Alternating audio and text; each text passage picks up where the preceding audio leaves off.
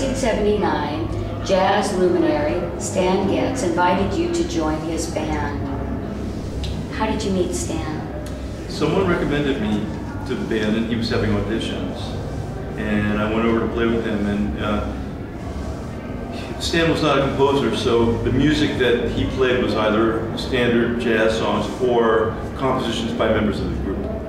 And when I auditioned, I assume I was one of the number of guys that auditioned. He asked me if I wrote music, and I said yes. And he said, "Do you have anything with you?" And I said, "Yeah." And I had a piece of sheet music. And we played the music, and he liked it. And later, once I had been asked by him to join the band, he told me that the key element, he loved my playing, but he liked some of the other guys playing too, but the key element that made him decide to ask me was the fact that I wrote music. Playing with Stan? Yeah. Well, playing with Stan Getz was extremely influential to me because, of course, one of the great jazz improvisers of all time, a unique voice and sound on his instrument. And being 22 years old and going out, all of a sudden playing the biggest jazz festivals, not only in America, but in the world. I was traveling to Europe and to Africa and to South America. You know, that experience was a big deal for me. And a couple of things stuck with me. One is that he always seemed to have a plan, and a very good plan, for how to present the music. You know, if he had an hour to play, he really put it together in a nice way. And the other thing that I've found, realized, and I try to incorporate that in my performances. And the other part is sound. He would go out on stage, he would begin the first song and play one note, and put so much focus and energy into creating a beautiful tone that you could just see it just captivated and hypnotized the audience like that. So I realized that the sound of your instrument is paramount. In 1985, you joined the group Steps Ahead with bandmate Michael Brecker. Please tell us about this experience.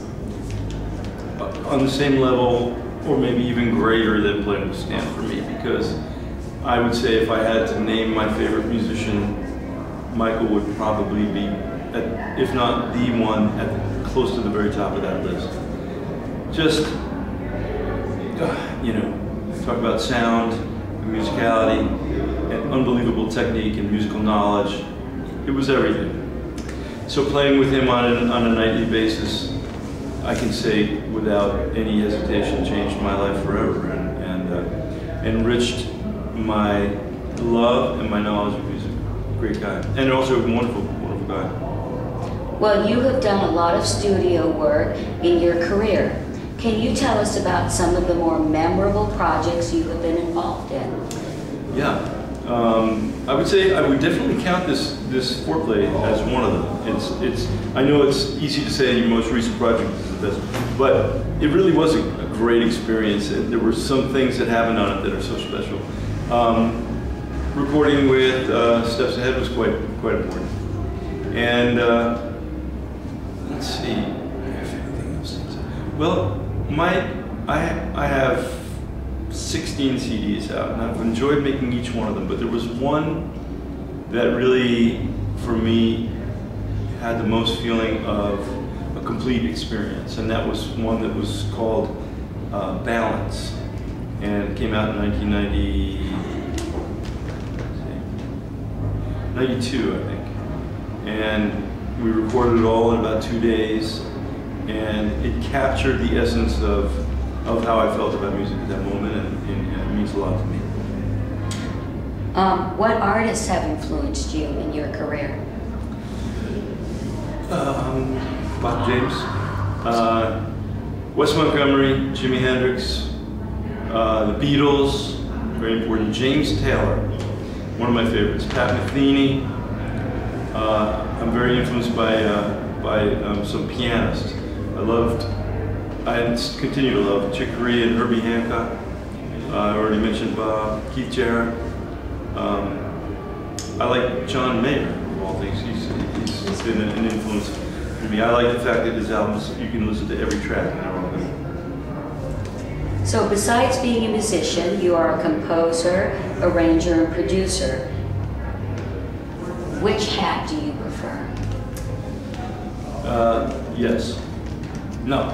Well, I like all of them. It's hard to, but I would have to say that, to be really honest, the most fulfilling to me actually is the composer part. Because there's, you know, a lot of great guitar players. I don't think I'll ever be, you know, you can't be the best guitar player in the world, and I don't think that I'll even ever be close, but I'm a good guitar player. But composing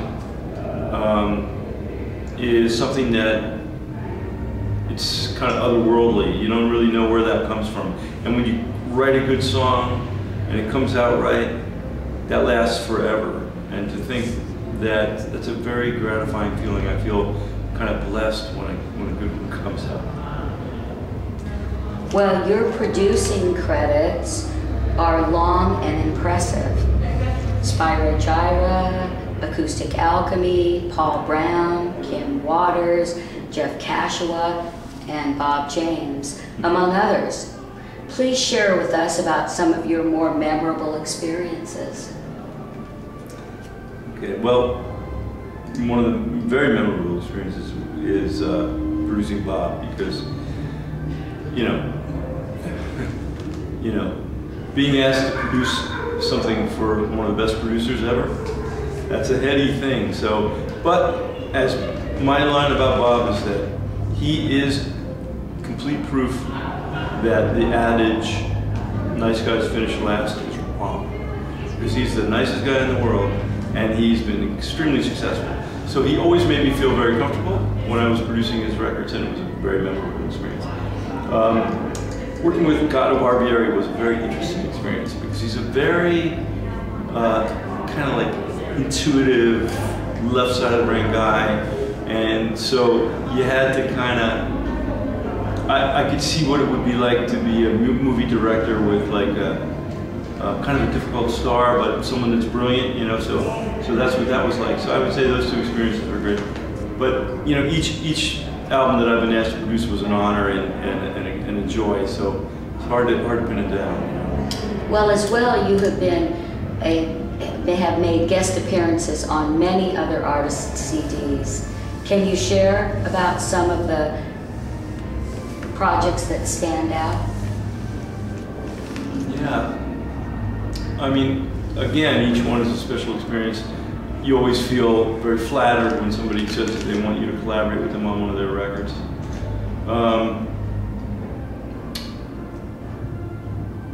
Again, I would have to say that you know, not to harp on the Fourplay thing, but working with Bob was quite an honor. You know, being asked to perform there, and you know what else? There's another one too. I once got to play rhythm guitar on an Chuck Loeb record. I thought, how cool is that? You know, one of my favorite played last night. Yeah. Great person. We should probably tighten.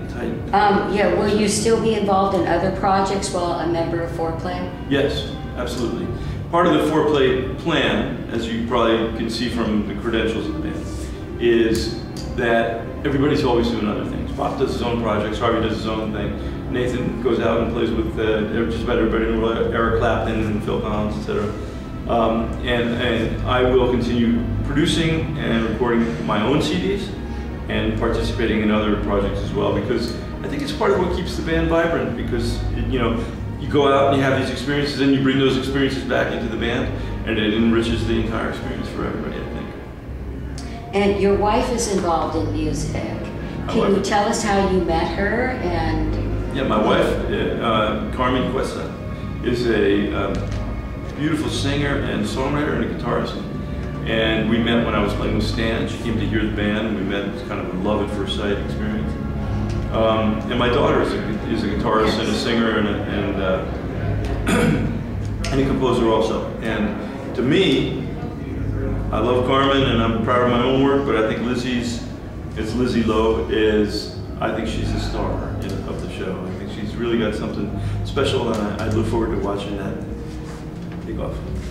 Just that it's great to, I'd like to say hello to all the fans, and thanks for you know, listening to my little comments about music, and thank you so much for supporting music. You know, we all appreciate it. It's really important.